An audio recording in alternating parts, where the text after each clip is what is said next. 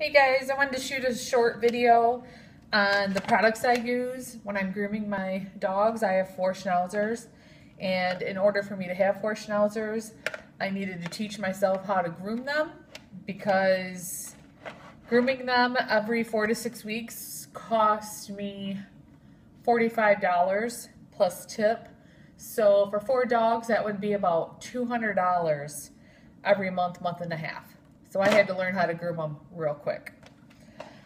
So the first thing I do before grooming my dogs is I give them a bath. I always groom them when they're clean. It's so much easier. And then I blow dry them. I don't have a special blow dryer. I just use my hair blow dryer on low, and I keep the blow dryer away from them, and I keep my hand there so I can see if it's getting hot. And I use these different brushes while I'm blow drying them. This one's great. It's the short, like wired needles for getting out mats and problem areas on the fur. And then I have this one.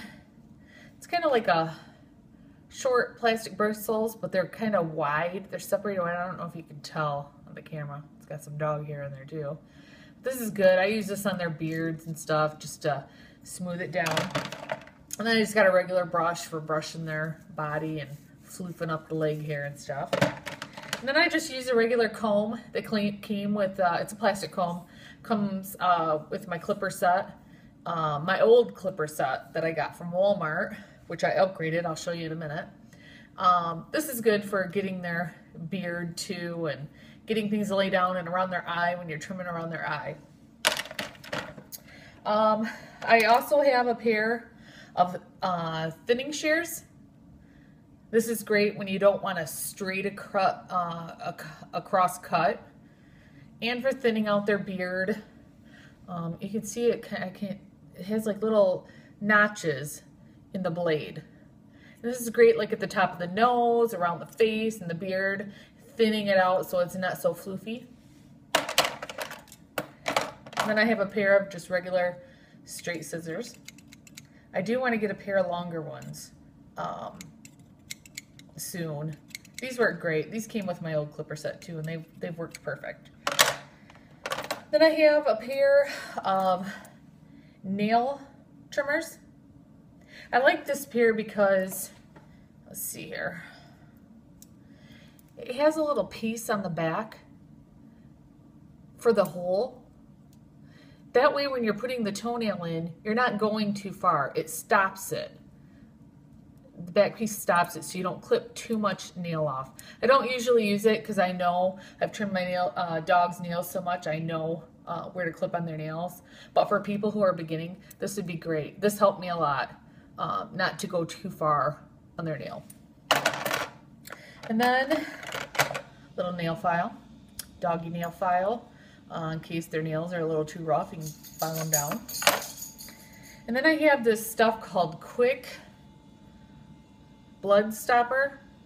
Never had to use it, knock on wood. I've never cut down and got the quick of the nail, but this will help stop the bleeding if you do cut too far on the nail. It's good to have on hand just in case. Then, like I was saying, I had a pair of clippers from Walmart that I purchased, which worked good. They weren't bad at all. But I noticed after about 6 groomings, the blade was already dull. It got loud. It started vibrating in my hand a lot. So I spent the money and got this Andis Ultra Edge clipper from PetSmart. It cost me $175. But for one grooming for all my dogs, if I took them out, would be about $200. So this paid for itself just one time if I took them to get groomed by a professional. I use the number 10 blade. Oh, light there. That's the only blade I ever use for their body, their sides, around their face. I hand cut their legs, but that's the only blade I use for the whole grooming process. And this clipper is nice. Once I used this, I thought, why didn't I buy this in the first place? because thought I was trying to save money, but in the long run I wasn't. And this will probably last me, maybe having to get a new blade maybe, but this will probably last me their whole lifetime. My oldest is almost 3, my other 2 are 2, and my youngest is 1. And then for your clipper, you're gonna also want a Cool Lube. This is called Cool Air. It's by Andis. I'm sorry, Cool Care by Andis. This, if your blade gets too hot, you spray this on, it cools it down. I give my dogs breaks when I'm grooming them, so I'll spray this on and cool the blade down. It's really good. And then I use the Andis clipper oil.